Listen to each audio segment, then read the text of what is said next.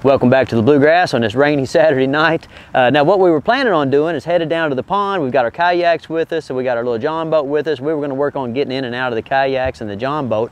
But this little road that we use, that hill's kind of steep, and our trailer started getting a little squirrely on us, and I was afraid we were going to run off in the cornfield and mess something up. So we're going to walk down to the pond, and I'm going to work on a little bit of retriever training. And Charlotte, what are you going to work on? Catching minnows. Catching minnows. All right, so you guys follow us along, and we're gonna do a little bit of fun puppy training, and we're gonna catch a few minnows. All right, so let's see who we have here. We have, of course, No Name, and come on, Marcus, get out of the truck. Oh, and Moose. Moose is carrying his dummy already. Who else we got back here? Oh, got a nice short hair named Tracker. And we got one more dog. Come on, Bear, you can get out of there. You're a good boy. Oh, we got an English chubby named Bear. So we're off on a big adventure. Come on, dogs. Come on, Charlotte.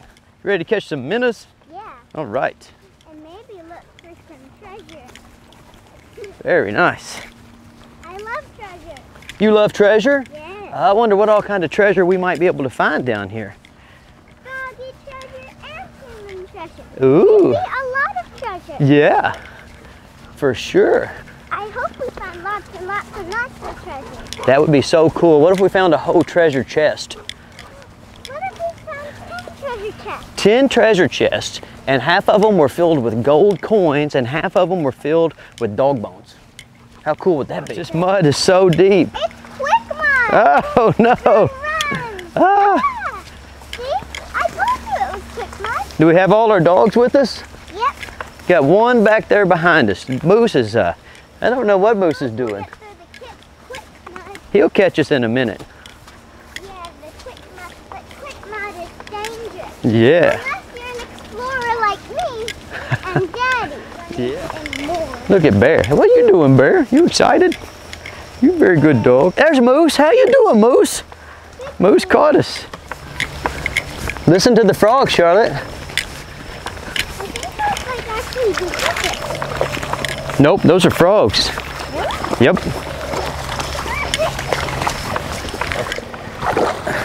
Gosh darn it. All right, guys, let me let you in on how the dog business really works, okay? It's Saturday night, it's been raining. I talked the family into coming over and doing a little late night dog training, and we can't get down the hill with the kayaks or the boat. And so I'm like, okay, Charlotte, listen, we're gonna catch some minnows so we can go fishing tomorrow. So I had the dogs kind of stationed over there with the cameraman and with Georgie, and I thought that I had done a good job of sneaking off to place the minnow trap. And right as I went to walk off, I saw Marcus over here, and he had picked up the minnow trap and he had took off with it out towards the middle of the pond. And see this little cord? You have to have this little cord so that you know where your minnow trap is. And Marcus took the cord right out into the middle of this pond. And so I had to come out here and wade around, get a big long stick to find the cord and bring it back. And now look at me. I can't get out of here, I'm stuck in the mud. But that's the dog business, guys. You see everybody and they've got their treats out and they're working on heel and sit and down and whatever. But this is really the dog business. Everything that you try to do, it takes twice as long as you thought it was going to do, and it works half as well. So if you're watching this video and you're an aspiring amateur or even professional dog trainer, the best advice I could give you is when you go out, just expect that things ain't going to work out like you thought they were. And if you can keep a good attitude through that, then you're going to be a pretty good dog trainer. But you got to be willing to end up looking like this in pretty much every situation. Let's talk about who we have with us tonight. Of course, we have Mr. No Name, my ace mentor dog. We have a nice black lab named Bear. He's an English show variety. We have Marcus, yellow lab. We have Moose, chocolate lab, and we have a liver-colored German short-hair pointer named Tracker. And you can see Tracker, I don't know if you can see him for sure, but he's up there kind of pointing on some birds. And of course those labs are just up there knocking around, scaring off the birds, but they're having a big time. And let's talk about that for a second. Like when I came over here tonight, I really wanted to get some work on getting in and out of the kayaks and in and out of the boat, because although they're similar, okay, they're not exactly the same. So dogs need to practice getting in canoes, getting in kayaks, getting in boats. They need a little bit of practice with everything. Don't think that they're going to generalize perfectly the first few times that they have experience cross platforms, okay? Now, I didn't get to do that, okay, but that doesn't mean that my session is not going to be a productive session. That's very important for you young guys to understand. When you go out, no, things aren't going to, they're not going to work out like you want them to every time. They're not going to work out like you want them to very many times out of 100. But that doesn't mean that the session is not going to be valuable, okay? So we're just going to like take and turn tonight's session into more of an informal training experience, okay? So the formal stuff that I was wanting to work on is getting in and out of the boat in a certain way.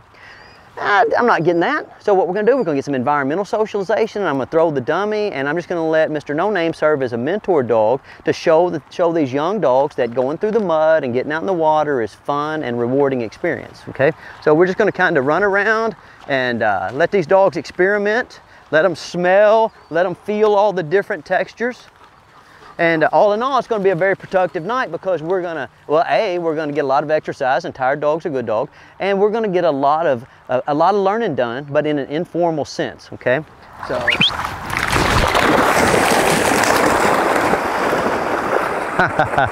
Very nice. What do you think, Tracker? Tracker's like, I'm not hanging out with those labs. And look at Bear back here. Bear's just watching. Bear's a spectator right now. Very nice, Moose. Marcus is, he's just trucking around out there. Marcus gets big brothered all the time. Like, I'll throw the, I'll throw the dummy when I'm just letting him kind of play around like this, and Marcus always thinks he's that close to getting it, and No Name, he shoots in and steals the day. Look, right here is what I'm talking about. See Marcus? He thinks, man, if I just try hard enough, I'll get over there, and right at the end, No Name's gonna beat him.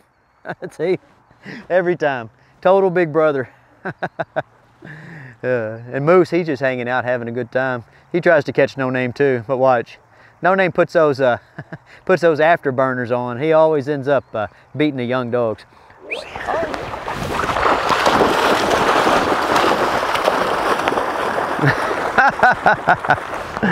Oh, you guys are so smart. Come on, come on.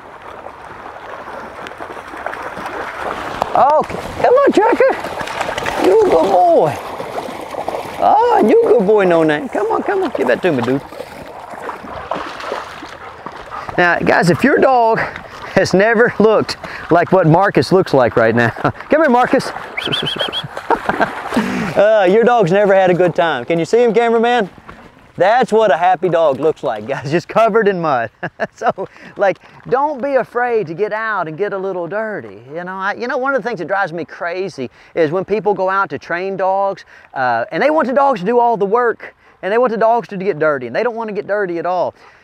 One of these days, you're going to be sitting in a nursing home, and you're going to be hiding from the COVID or whatever it is, and you're going to think back on all those days that you stood on the pond bank, and you're going to wonder what it would have been like to get your toes down in that mud, what it would have been like to get a little bit more environmental socialization for yourself, okay? So when you go out with your dog, you see how muddy, you see how muddy No Name and Marcus is? That's how muddy I'm going to be by the end of the night, and I'm going to be just as happy as those two. Look!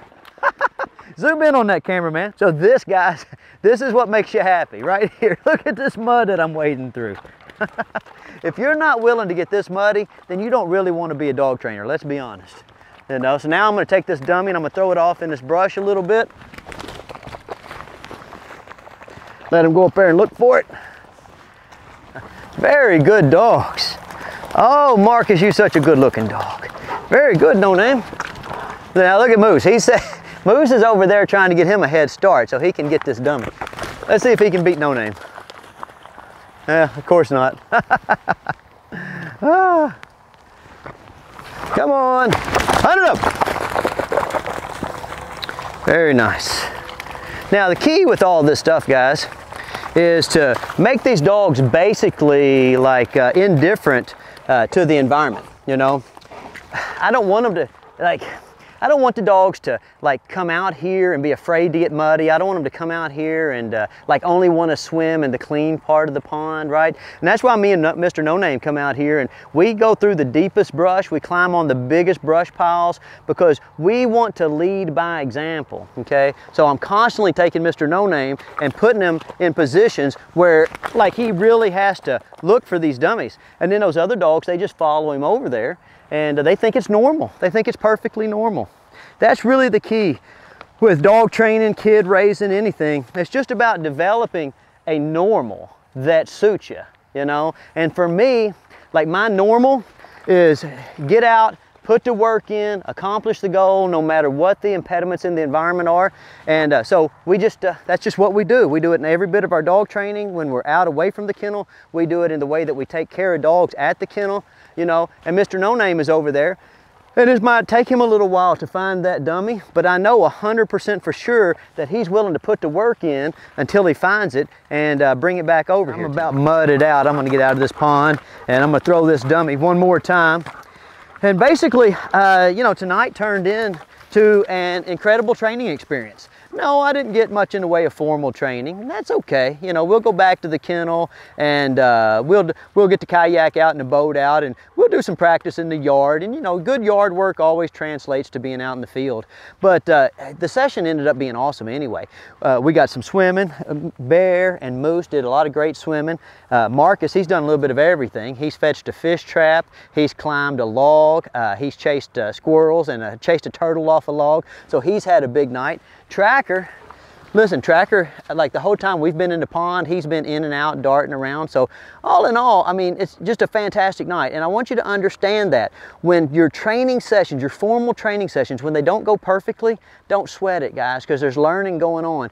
If you let yourself get down because a formal training session doesn't go perfectly, then you're going to let your dog down, okay? So don't do that. You always want to take, what do they say? Take that frown and turn it upside down, okay? So that's what you have to do. If you get somewhere and all your plans, they just don't work out, well, welcome to the dog business.